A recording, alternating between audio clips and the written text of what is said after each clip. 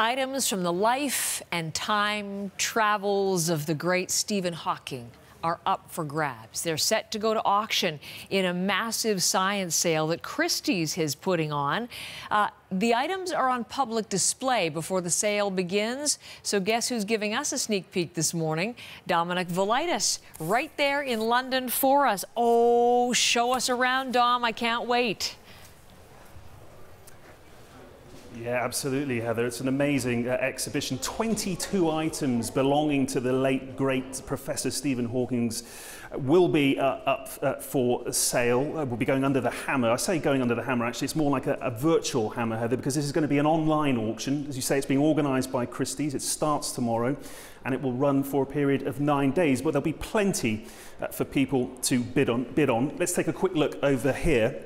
Just one example for you. A collection there of just some of the awards that Professor Stephen Hawking has collected over the years. He's picked up over the years. They're expected to go for anything up to £15,000, Heather. But if we move down the table just a little bit more, there are quirkier items that are up for sale as well. You can see there a script for The Simpsons. Professor Hawking, of course, appeared in several episodes of The Simpsons, that just being just one example. Move down to the end of the table again, and of course you may recognise that book, Heather, A Brief History of Time. It's Stephen Hawking's big book. The difference with that one, though, is that it's actually signed with a thumbprint by the professor. But the one item, Heather, I've got to show you now that is, I'm told, is going to generate a lot of interest. It's just over here. This is the 1965 PhD thesis that was written by Professor Stephen Hawking. Earlier we spoke to Sophie Hopkins, who's an expert here at Christie's. Here's what she had to say about it. It's one of only 5 copies of the PhD thesis. It's signed twice by Hawking himself.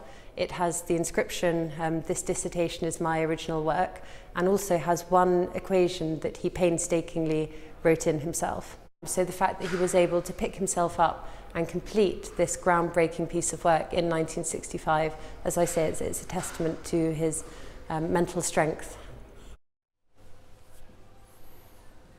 One other item I must show you before we go, Heather, and you've probably seen it in the background already.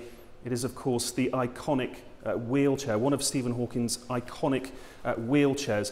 That is up for auction as well. The difference there, though, Heather, is that the money raised from that particular sale is going to go to the Motor Neurone Disease Association and the Stephen Hawking Foundation. So plenty to bid on. We've shown you just a little small taste of it. As I say, the online auction starts tomorrow and it runs for 9 days. So better get your checkbook out, I think. Yeah, I better collect a lot of savings because I imagine there'll be very high prices, so worthwhile. Arrived at Cambridge University just when he began to deal with the effects of ALS, and so you see that in those items. Dominic, that is just fascinating. Thank you very much, and we'll look forward to more coverage from there.